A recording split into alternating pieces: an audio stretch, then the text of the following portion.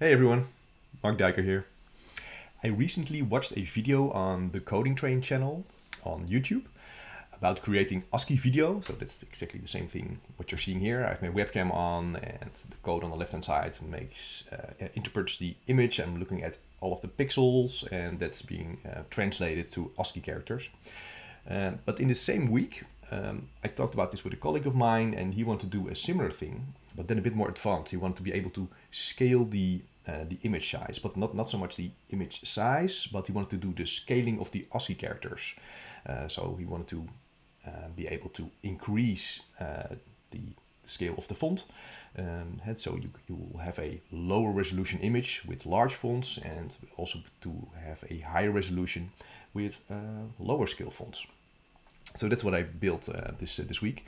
So my mouse is now in the middle of the screen and as soon as I move more towards the left, you'll see that the resolution increases and I'll be more and more defined. So this is the highest resolution I have. Hey everyone.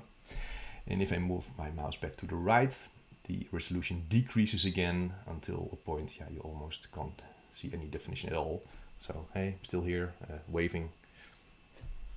So this has been a fun exercise. If you want to try the same thing, I'll put the link in the description so you can try this for yourself and feel free to tweak with this and try some other characters or different resolutions. Thanks all. Bye.